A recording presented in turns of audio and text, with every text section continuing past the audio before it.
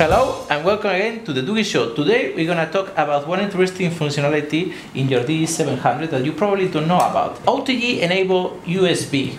All you need is one of these, and there are plenty of things you can do with your DG700. There are main three things that you can do with your 700 and your OTG enabled USB over here. One, you can use input devices like a mouse, a keyboard. Second, you can use your 4000 mAh battery on this mobile to charge other devices. And the third one, you can use it to enter USBs, to read data from USB and other media devices. Let's demonstrate one by one. Let's demonstrate the first one. First of all, you need one of these cables. It costs hardly a buck or $1, 5 renminbi or €1. It's really inexpensive, one of these things. So first, let's demonstrate with one of these very cheap mouse we have in here. It's connected, and you see it's instant. You instantly can use the mouse.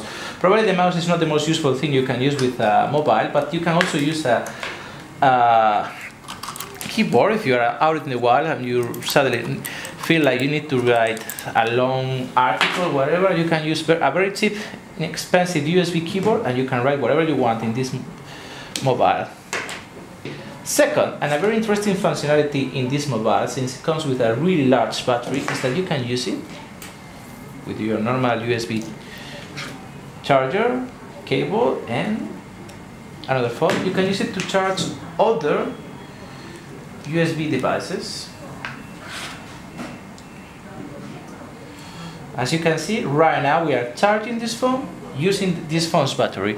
This can come very handy when you're out in the middle of nowhere and you have to use a light, charge a friend's phone or whatever. Anything that comes with a USB connector like this, you will be able to charge from this phone.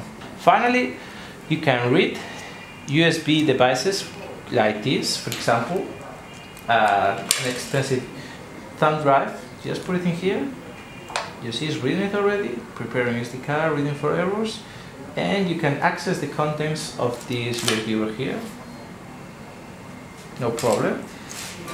And it's not only limited to USB thumb drives. You can also use an expensive USB card reader. For example, if you're in the middle of nowhere and you want to read the pictures in your camera, you can just use one of these.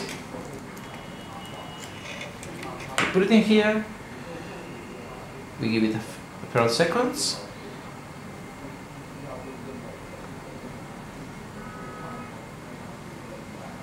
Okay, we have to wait like half a minute at most. And now you are ready to send pictures from your SD card to your friends. Finally, another interesting thing you can do is, if you have someone else's phone, like this is our Hitman 850, you can read the content of this phone from this phone just by connecting a normal USB cable.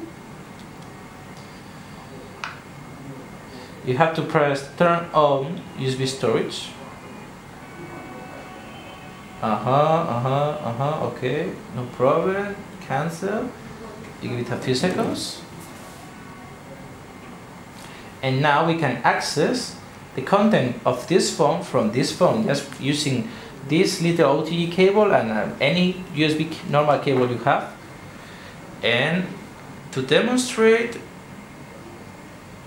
we're gonna pass this picture that is in that phone to this phone.